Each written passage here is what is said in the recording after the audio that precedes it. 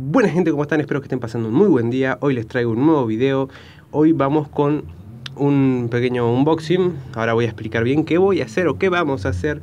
El tema es que estoy contento porque pude arreglar el problema que tenía con la cámara, supuestamente. Supuestamente lo arreglé. Pasa que grababa y cuando los archivos los tenía que exportar y editar, tenían algún error. Y obviamente como hago unboxing no puedo volver a hacer el unboxing porque ya abrí lo que sea que tenía que abrir. Pero bueno, hoy vamos a hacer algo que me pidió un suscriptor, que me pidió un comentario, que es un FUT draft, que es, bueno, básicamente agarro, se supone que tengo que tener 11 sobres de cartas y de cada sobre sacar un jugador y armar mi equipo. No tengo para comprar 11 sobres, o sí tengo, pero no voy a gastar 11 sobres en un solo unboxing porque, bueno, no sé. Pero lo vamos a hacer con 4 para aumentar la complejidad. Obviamente no conozco las posiciones de todos los jugadores, pero voy a intentar hacer el equipo más lógico posible. Vamos allá. Que no sé, a ver, son 11 jugadores. Serían 4 sobres, haciendo un promedio. 3 jugadores por sobre, más o menos. Pero bueno, vamos a elegir. Esto lo tenía que haber pensado fuera de cámara, pero me olvidé. Vamos con el primer sobre. Y tenemos a Mbappé de Francia. Tenemos a un fans favorite, Carlos Sánchez. Maxi Pereira de Uruguay. Y un Gon de Corea. Cuadrado de Colombia. Y Joe Campbell de Costa Rica. Ahora, ¿cómo hago? Porque me quedan otros 3 sobres y acá tendría que sacar unos 3 jugadores. Bueno, vamos. Lo bueno es que acá atrás te dicen qué posición juega. Yep. Tenemos a Mbappé, que es un buen delantero. Lo dejamos ahí. Y sacamos otras 2 más. Que vamos a ver. Un defensor como Maxi Pereira. O tiene más de media cuadrado, pero es mediocampista.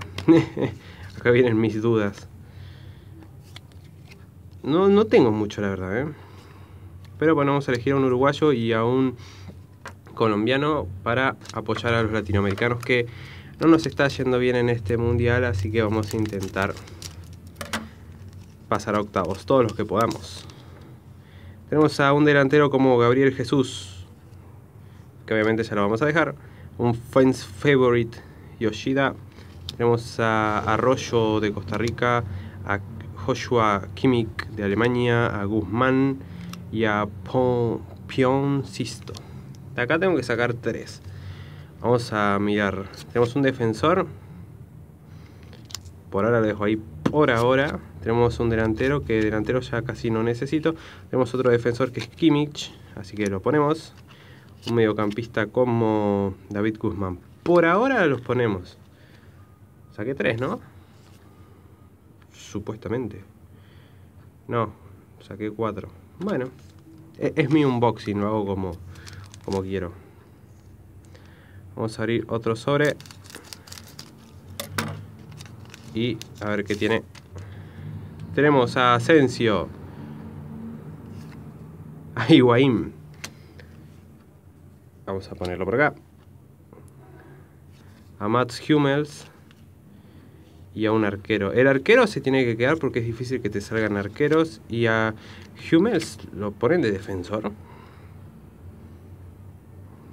Bueno. Ahí ya tendría un 4-3-3. Más o menos. Tengo 2 9s. Este lo retraso un poquito.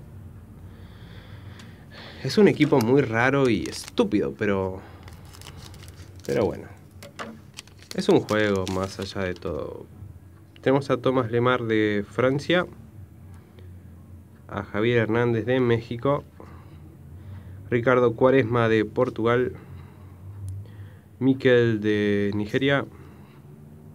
De Irán, Amiri y Matuidi de Francia. A ver si me sirve alguno. No, creo que tengo un exceso de 9s. Miren. Tengo a Igual y a Gabriel Jesús y a Mbappé por atrás. Asensio es 5. A ver, voy a consultar con mi amigo el internet. Bueno, estuve consultando con mi gran amigo Google. Y sí, tengo un montón de errores en esta formación. Pero vamos a tratar de ordenarlos por su posición. Y bueno, no tengo un 5 de marca. Carlos Sánchez, puede ser.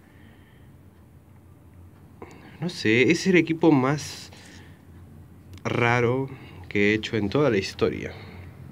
Pero bueno, tendríamos a Matthew Ryan como arquero. Tendríamos a la defensa compuesta por Yoshida de Japón y Maxi Pereira de Uruguay. Mats Hummels, aunque creo que Mats Hummels es central. Tenía que ponerte acá bien la posición, ¿no? Porque...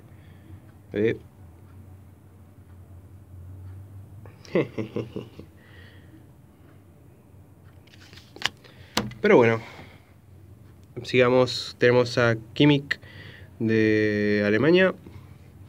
En la línea, en los volantes tenemos a Asensio, a Carlos Sánchez y a David Guzmán, aunque creo que funcionaría mejor con Asensio en el medio, pero me falta un 5.